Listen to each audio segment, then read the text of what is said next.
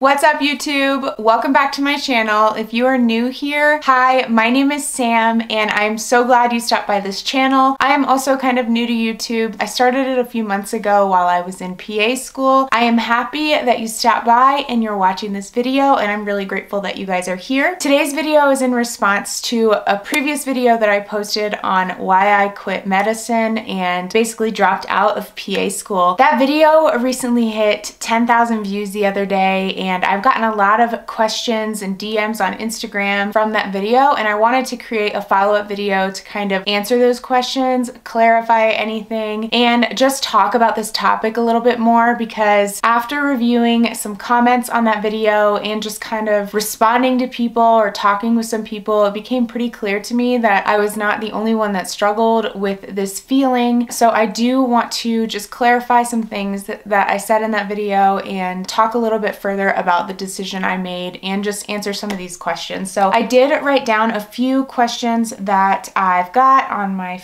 phone that's about to die, so we'll see how long this lasts. So I want to answer a few of these big highlight questions that people seem to be really interested in. Before I begin, I want to clarify this by saying I was in PA school, and I thought I made that really clear in that video. In no way was I in medical school. I was studying medicine, but I mean, both of them deserve their own, I don't know, stand. They're different things, but they do very similar things. So I just want to clarify that before I jump into this video. By quitting medicine, I did not mean quitting medical school. Both people in medical school and PAs study medicine. So just want to clarify that, but I do want to answer some really big questions that I have gotten. The number one question that I have gotten is, do I regret it? In no way do I regret quitting medicine. I want to expand on that a little bit. I have never said, and I said this in my video, I believe medicine is a wonderful career. It truly, truly is a great career. There are multiple reasons that I don't regret it. The number one being, and I did mention this in the video, was I didn't quit because it was hard. I quit because it wasn't me. That was like my opening line to that video, because that is literally the number one reason I don't regret it. I would regret it, I think, if I had quit just because it was hard. A few months later, I'd probably be sitting here like, what the heck did I do? Why would I quit something like that? But if I'm being honest, like, no, I don't regret it, because I didn't quit because it was hard. I quit because I seriously didn't feel like myself. I was really hesitant on making this video because there are some questions. I've received some like hate comments, and I've just been a little like nervous to touch the surface of some of the comments and things that I've received on this video. That's because I am new to this YouTube thing, and being authentic and real is very, very important to me, and being honest, because I don't want to be somebody that just puts content out there that's not honest. But also, like, receiving hate comments on my honesty, I don't know, it hurt a little bit, and I have realized, like,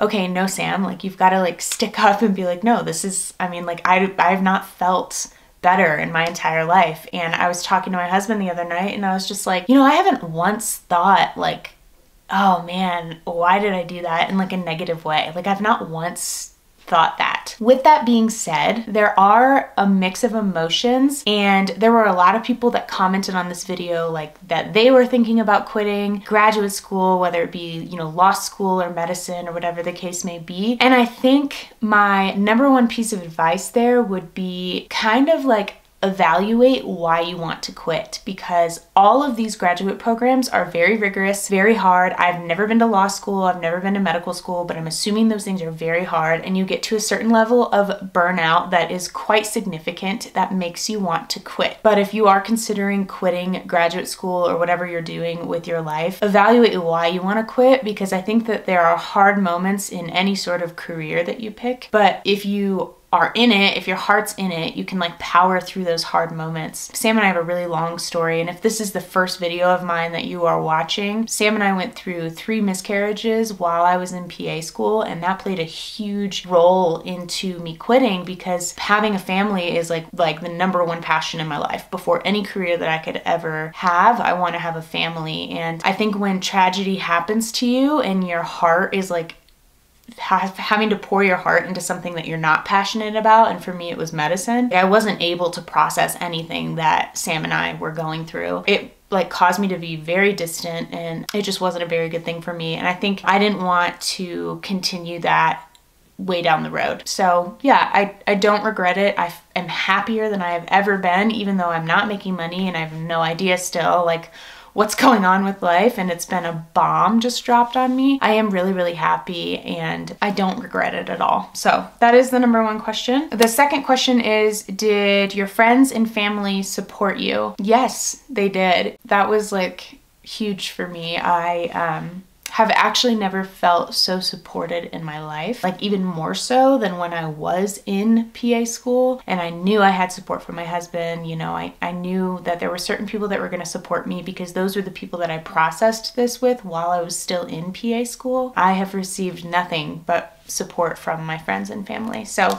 yes, I have been very supported. And number three, why did I even choose something that I didn't like? I explained this a little bit in my video. I chose this career for security and the prestige. And I mentioned this in my video, but when I got into fashion school as a high schooler, that was my dream. And when it wasn't supported fully, that hurt me as a kid. And I was like, man, I can't go after my passions. Like, I'm not supported in that area. And so I didn't. And I, you know, picked something that I knew everyone would be okay with. For a long time, I felt really alone in that feeling. And I was very scared to post that video. But since getting, you know, a couple thousand views and having some comments and some DMs, and I've just been like blown away by the number of people that also had that feeling as a kid. Ultimately, I chose medicine for the wrong reasons. My mind was clouded when I first chose it. Okay, the next question is, what made me most scared to quit? So I think leading up to the decision, I knew that Sam supported me because we had talked about it a lot. He is the person I process things with, and I knew my mom supported me. I was really scared to quit because I was scared that people weren't going to support my decision, people that I loved. And everybody that I love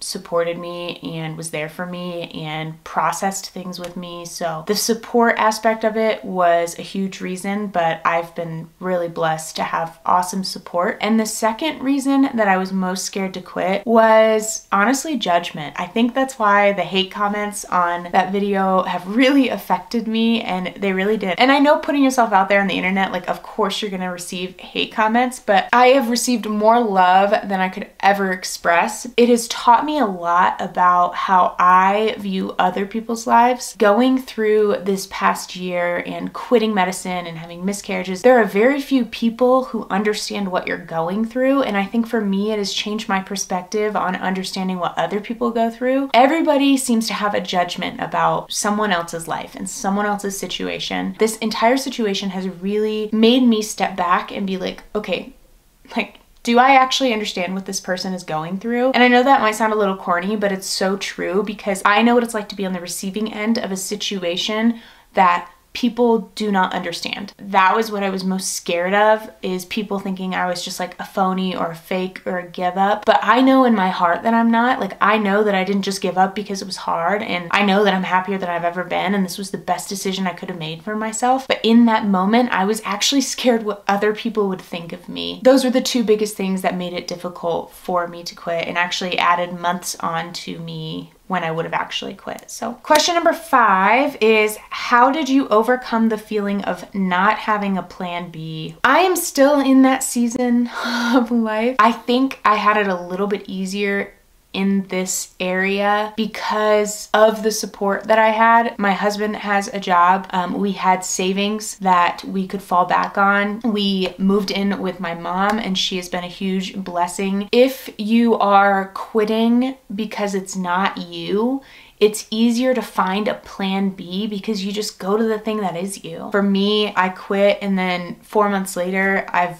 started a website and working on my own brand and starting this YouTube channel and getting back to just the creative side of what I love. I'm baking and cooking all the time, starting to write my own cookbook. I got to a point in school where it was like, I might not have a plan B, but it will come to me. The next question I got is, how much debt do I have? I have got a few people that have asked me how much debt I'm in. I will say that I had no undergrad debt. My husband and I decided to take out loans for PA school. I'm not going going to put the exact amount on here because while I want to be authentic on this channel, I also don't want to step into a private area of life. I will say that it is a lot of money that I'm not happy that I have to pay back for a career that I'm not gonna do. 7, what am I gonna do now? I kind of briefed on this a little bit. This is my last question. I briefed on this a little bit, but I am building this YouTube channel. I have fallen in love with this platform. Honestly, I started this channel a couple months before I quit PA school, and I've totally fallen in love with it. Talking about everything that I love and hopefully creating it into something else later on down in the future. I do wanna grow here on this platform, and I'm gonna be honest about that because I do like transparency on this platform. So I want to grow here on YouTube and just talk about things that I care about. I also want to talk about stuff like this. While I love the beauty industry and I love to cook and I love home stuff and I love everything like that, I also really want to talk about life experiences like quitting medicine and how that drastically changed my life. I will link my website down in the description of this video. I literally just started this website a few weeks ago. This YouTube channel will continue to grow. I'm posting videos every Wednesday, every Saturday. If you like beauty, cooking, home stuff,